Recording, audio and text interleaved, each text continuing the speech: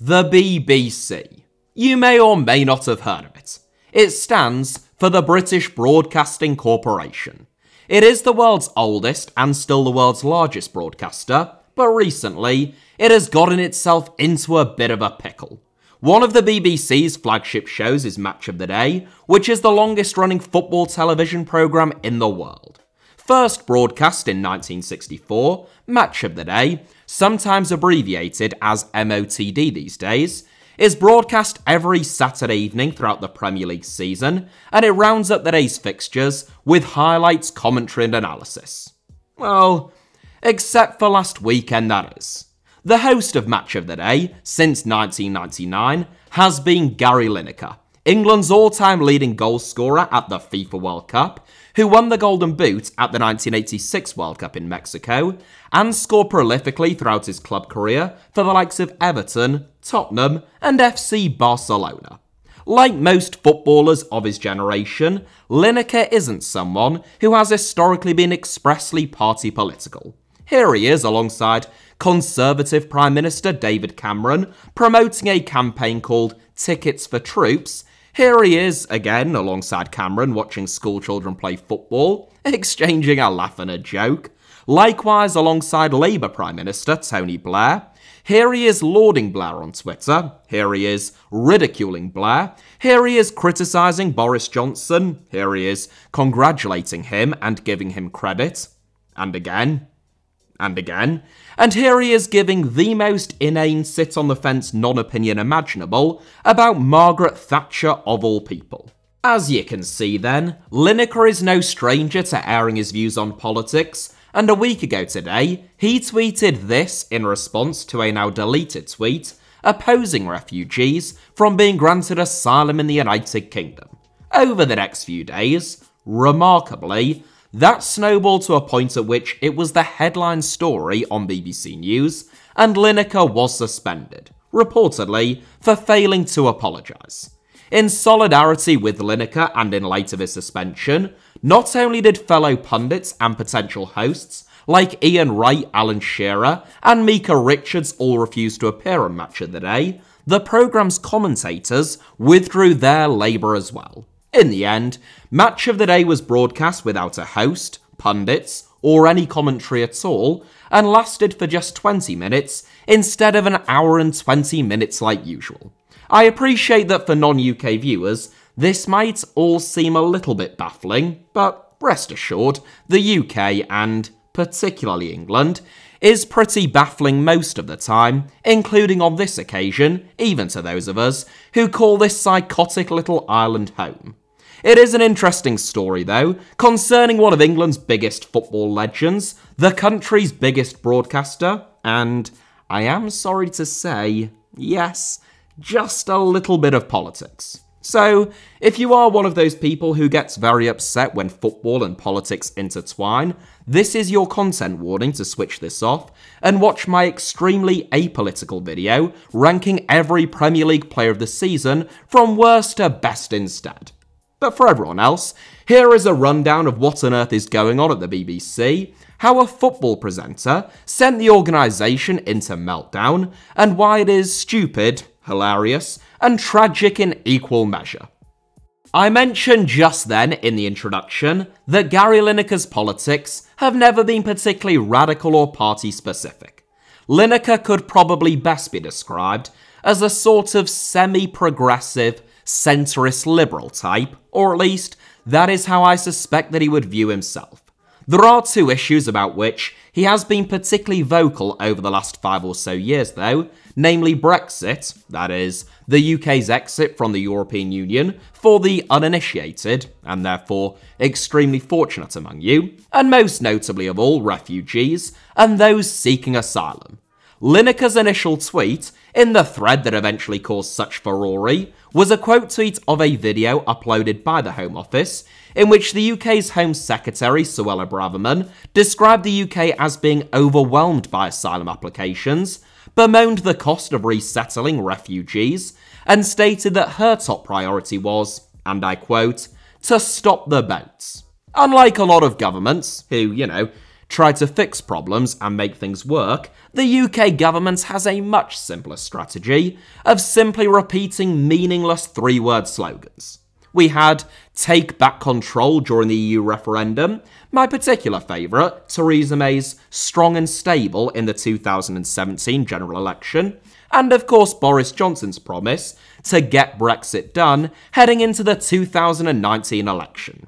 Well, "stop the boat" is the latest in this long line, and perhaps the most insidious of the lot. Following 13 years in government, during which time the United Kingdom has gone from being a far from perfect but nonetheless relatively affluent and functional country, where wages were roughly on par with those in Germany and the United States, to one where living standards for most people have either stagnated or declined. Real wages will still be lower in 2026 than they were all the way back in 2008, and the economy is expected to shrink more in 2023 than in sanctions hit Russia. The mood across much of the UK is bleak. The Conservative Party don't have a great track record upon which to campaign, nor do they have any positive ideas or policies for the future. The Tories are currently more than 20 points behind in the polls, which, for non-UK viewers, basically means that if an election were to be held tomorrow, they would suffer a landslide defeat, the likes of which this country hasn't seen in well over 100 years. Consequently, the Conservatives have decided to fight the next general election on what are termed culture war issues, such as wokeness, statues, and LGBT rights. You know, the important stuff, not like inflation, stagnating wages, the housing crisis, or climate change. In case any of you might be thinking this is an unfair characterization from me or an exaggeration, don't just take my word for it. Tory MP Lee Anderson, who is the deputy chairman of the Conservative Party, stated just last month that, quote, "The big thing in terms of 2019, there were three things that won us the election. It was nothing to do with me, it was Brexit, it was Boris, it was Corbyn, and it was as simple as that. Those three things together were a great campaign, great ingredients. At the next election, we haven't got those three things, so we'll have to think of something else. It'll probably be a mix of culture wars and trans debate." End quote. There you have it then, straight from the daft old horse's mouth. Anderson, incidentally, was a Labour Party councillor until defecting to the Conservatives in 2018 and being elected as an MP in 2019. The ever-patriotic and definitely not racist Anderson boycotted supporting and watching England as they reached the final of Euro 2020 on account of the team's players deciding to take the knee, and he is a good friend of far-right stalwart Fluke Dudley, pictured here wearing a No Remorse white pride t-shirt with a nice big Celtic cross in the middle. A nice guy all round then. Lineker responded to the clip of Braverman's speech by tweeting, "Good heavens, this is beyond awful." When someone responded, in a now deleted tweet, in support of government rhetoric, Lineker responded, "There is no huge influx. We take far fewer refugees than other major European countries. This is just an immeasurably cruel policy directed at the most vulnerable people in language that is not dissimilar to that used by Germany in the 30s, and I'm out of order." Question mark. It is this tweet, which, once latched upon by the right-wing press, came to be at the centre of a huge storm at the BBC. Except, it sort of wasn't, or at least, most of the people claiming to be truly outraged by Lineker's tweet had either never read it, totally misread it, or, and I think significantly more likely, chose to willfully misrepresent it. Within only a couple of days, it was being claimed that Lineker had drawn parallels between the UK government's asylum policy and the Holocaust, and that he had likened the Conservative Party to the Nazis. Of course, despite our old friend Lee Anderson's fondness for literal white supremacists, Lineker did no such thing. What he said was that the language that was being used to talk about vulnerable people was not dissimilar to that used by Germany in the 30s. I'm not particularly interested in litigating that claim too much, since it isn't very relevant, but I will say that Suella Braverman has described the relatively small number of refugees who come to Britain as an invasion. The UK's best-selling newspaper has published articles describing migrants as cockroaches, and at the beginning of the Syrian refugee crisis in 2015, the Daily Mail published this cartoon alongside a story about Europe's open borders. Here is, just in case you're interested, a piece of Nazi propaganda published in the Austrian newspaper Das Kleine Blatt in 1939. I present the two of them without any comment.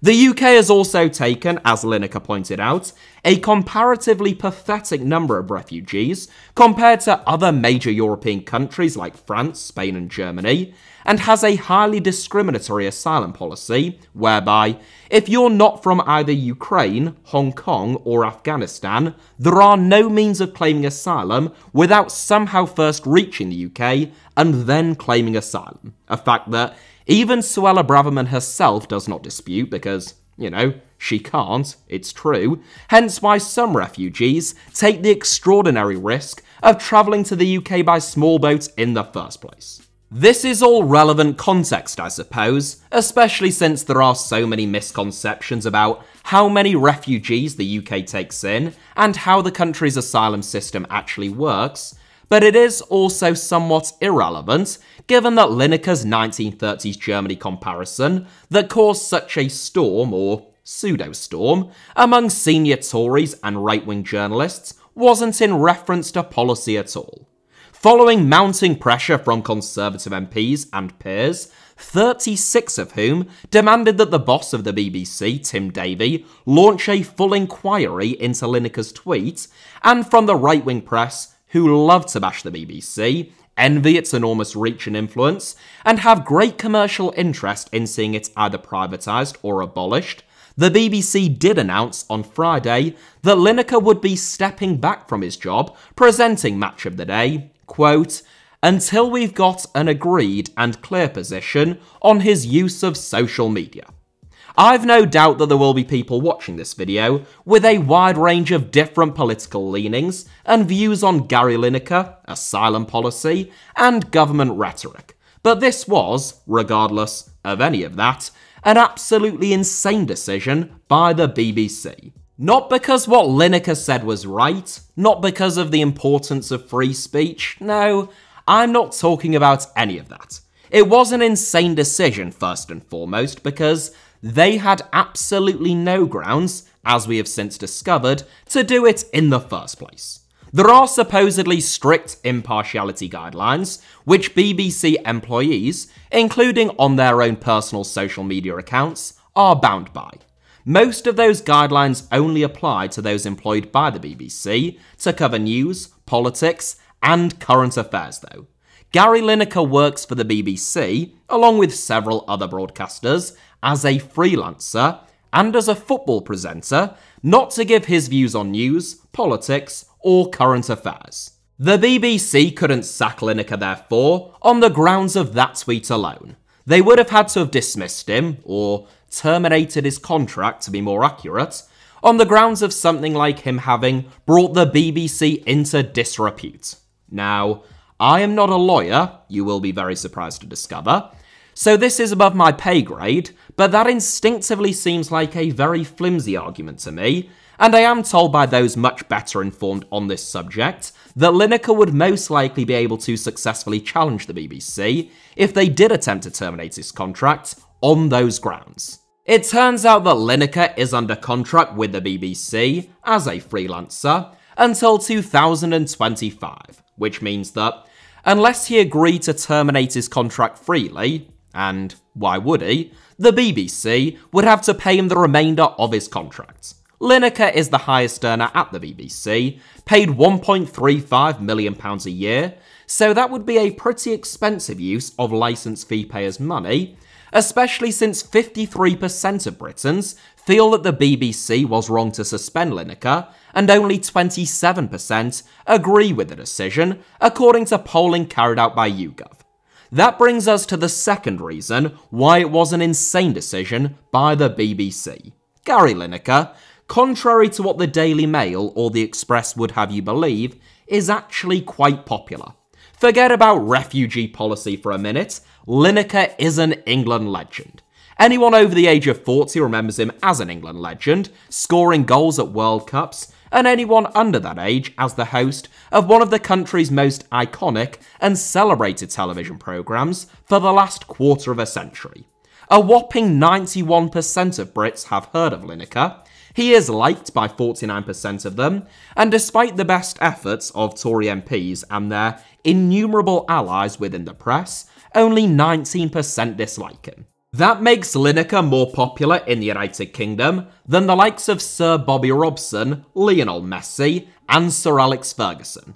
The Prime Minister Rishi Sunak, by comparison, who 95% of Britons have heard of, is only liked by 30% of them, whilst 35% dislike him. Suella Braverman is liked by a paltry 16%, whilst 30% dislike her, and Rupert Murdoch, who owns The Times, The Sunday Times, and The Sun newspapers, is liked by just 7% of Britons, and disliked by 56%.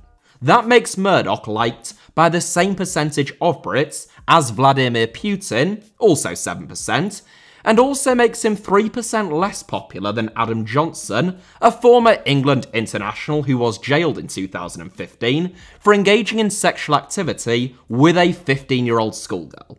Lineker also appears to be fairly popular with his co-workers, unsurprisingly, who one by one announced that they wouldn't be appearing on Match of the Day in solidarity with him, and on account of the BBC having suspended him. Ian Wright was the first, later stating on his podcast that he agreed with Lineker's tweet, and that if the BBC sacked him he wouldn't work with them again, followed by Alan Shearer, another stalwart of the show, and the rest followed like dominoes.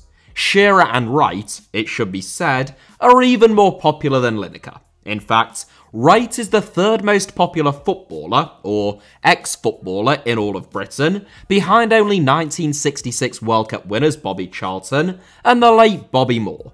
In short, making enemies with them probably wasn't the wisest move when it came to the court of public opinion. Then came a statement from 6 of Match of the Day's biggest commentators, who announced that, again, in solidarity with Lineker, they also wouldn't be commentating on any of the weekend's games for the BBC. Given that BBC commentators, at least as a rule, are likely to be much lower paid and less affluent than former pros and presenters, it was a pretty bold statement, and at this point, just a day before Match of the Day was to be recorded and broadcast, may I remind you, the BBC probably started to realise that they had made a pretty big mistake. It's difficult to explain to non-UK viewers quite how wild Jermaine Genius turning down a job offer is, but this is a man who will host quite literally anything from daytime television segments about, I don't know, escaped hyenas from Colchester Zoo, all the way to the World Cup draw in Qatar. He has never knowingly turned down the opportunity to appear on television before in his life.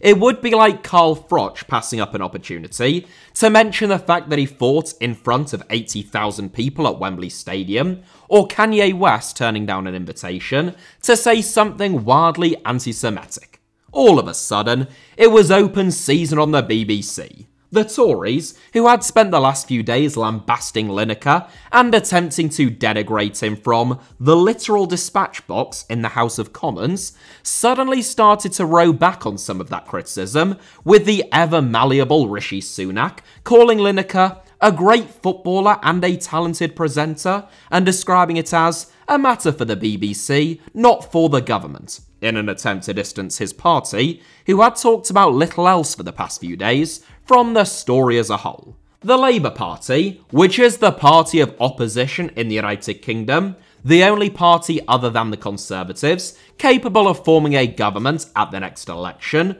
and widely expected to do just that, swung wildly from most of their senior MPs claiming that Lineker had gone too far in his criticism of the government up to that point, to all of a sudden voicing their impassioned support for him and opposition to his suspension. It is almost as though they said one thing, saw that public opinion had changed, and then said something completely different. Far be it from me, though, to suggest that duplicitousness, and the current Labour leadership go hand in hand all too often. Then came an onslaught from rival broadcaster Sky Sports, and most notably from the rather unlikely source of Carver Solkal, who pointed out some of the crippling hypocrisies which surrounded Lineker's suspension, which is the third and final reason why it was an insane decision by the BBC. The BBC is the national broadcaster of the United Kingdom, which has long presented itself as being unscrupulously fair and impartial. That claim has always been rather contentious, given that the government of the day is effectively in control of the BBC budget and its continued existence, which gives the organisation an obvious incentive not to upset them. In April 2017, the BBC board was formed to replace the BBC Trust. The BBC board, appointed by government, sets the strategy for the corporation, assesses the performance of the BBC Executive Board in delivering the BBC's services, and appoints the Director General. Among the most senior BBC board members are some, shall we just say, questionable figures when it comes to supposed impartiality. Richard Sharp, the chairman of the BBC since 2021, used to be the current Prime Minister Rishi Sunak's boss when they both worked for Goldman Sachs in the City of London. Sharp was also an advisor to former Conservative Prime Minister Boris Johnson when he was the Mayor of London, and he more recently worked as an economic advisor to Rishi Sunak during the COVID-19 pandemic. A former director of the Centre for Policy Studies, which is a right-wing think tank co-founded by another former Conservative Prime Minister, Margaret Thatcher, Sharp has donated more than £400,000 of his own money to the Conservative Party, and it was recently revealed that just weeks before he was appointed as the new chairman of the BBC in 2021, he helped then Prime Minister Boris Johnson secure an £800,000 personal loan. Other candidates were allegedly told at the time that there was no point in applying for the role, as Sharp was Johnson's man. I wonder why. Sharp, for what it's worth, claims that there was no conflict of interest. 5 months before Sharp's appointment as chairman, Tim Davie was appointed as the BBC's new Director General. Another politically neutral figure, supposedly. Davie literally stood to be a Conservative Party councillor in Hammersmith back in 1993, and served as deputy chairman of the Hammersmith and Fulham Conservative Association during the 1990s. In August 2020, Davie complained that the BBC needed to, quote, find a better balance of satirical targets rather than constantly aiming jokes at the Tories, in response to comedians apparently being too mean about the party that he once stood to represent. Another BBC board member is Sir Robbie Gibb, the brother of Conservative MP Nick Gibb, but a man who is actually very left-wing. Nah, I'm just kidding with you. Gibb served as the Chief of Staff for Conservative MP Francis Maude during the 1990s. He supported Michael Portillo's campaign to become Conservative Party leader in 2001, and he returned to politics in 2017 by becoming Downing Street Director of Communications under Conservative Prime Minister Theresa May. Apparently, having 3 massive Tories in 3 of the most senior roles at the BBC is impartial, but a football presenter tweeting in response to someone about the language that is being used to describe migrants being similar to what was used in 1930s Germany, despite the same point having been made by the Auschwitz Memorial Museum, Jewish refugees from 1930s Germany, and a literal Holocaust survivor to Suella Braverman's face, whom she refused to apologise to and refused to refrain on using such incendiary language in the future. Well, that is where the BBC draws the line in terms of impartiality breaches.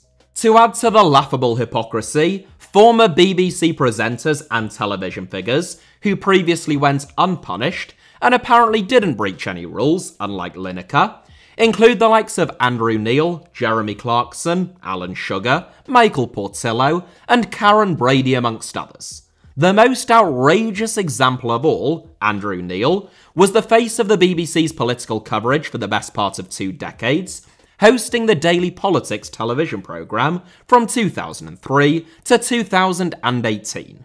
During that time, Neil, who claims never to have met Jeffrey Epstein despite appearing in his so-called Little Black Book, served as the chairman of The Spectator, a right-wing British magazine which has published articles praising the Wehrmacht, that is, the armed forces of Nazi Germany, supporting Greek neo-Nazis, and promoting the far-right Great Replacement conspiracy theory.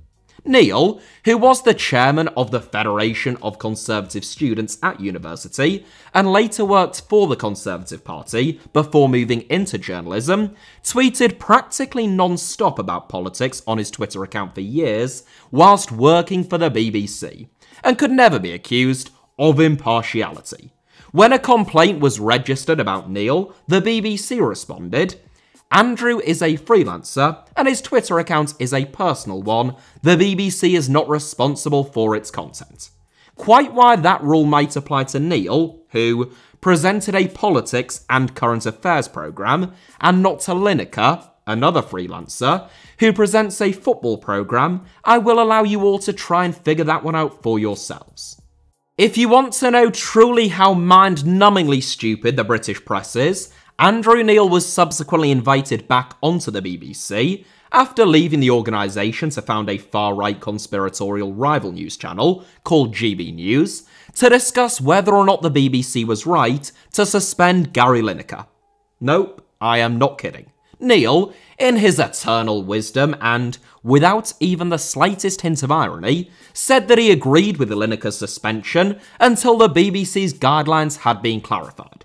There are so many other examples one could give, from Jeremy Clarkson hosting Top Gear on the BBC for 13 years, whilst making apparently non-political statements like performing a Nazi salute, using the N-word, calling Labour Prime Minister Gordon Brown a one-eyed Scottish idiot, and various musings for Murdoch's Sun newspaper without losing his job, before, getting in a fight with one of his producers because he was offered cold meat and soup instead of a steak, that is, all the way through to Alan Sugar, the billionaire host of The Apprentice on the BBC since 2005, who literally tweeted telling his followers to vote Conservative at the 2017 and 2019 general elections, tweeted an edited image of Labour leader Jeremy Corbyn in a car with Adolf Hitler, I wish I was joking, and said that he would leave Britain if Corbyn were to be elected, all without ever being suspended. Or,